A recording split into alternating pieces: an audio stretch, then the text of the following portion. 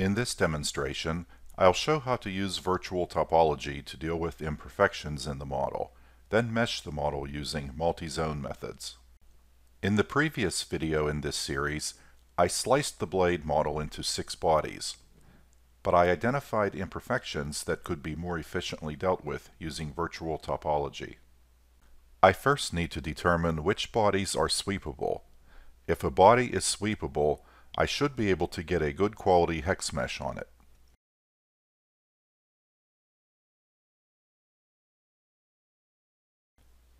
The hub and one of the intersection regions are sweepable, so I don't need to clean them up. However, the rest of the bodies are not sweepable, so I need to use virtual topologies to clean up any imperfections. The second intersection region below the blade tip is not sweepable. I will look at it more closely to find the imperfections. I'll hide all other bodies to get a closer look.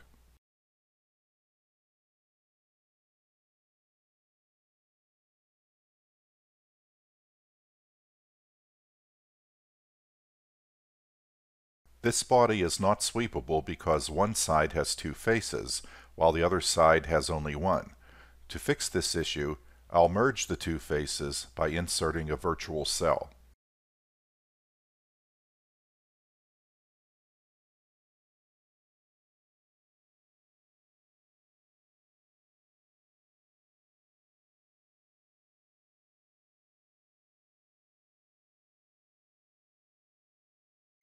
The faces are now merged, but there are still a couple of extra vertices that will prevent the body from being sweepable.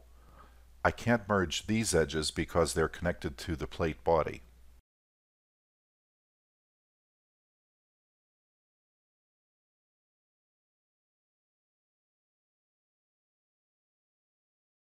I'll merge the faces that are connected to these edges,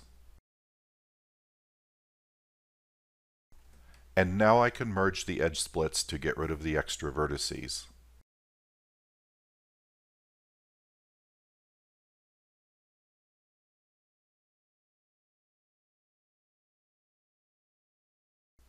Now I can show all sweepable bodies to verify that this body is sweepable.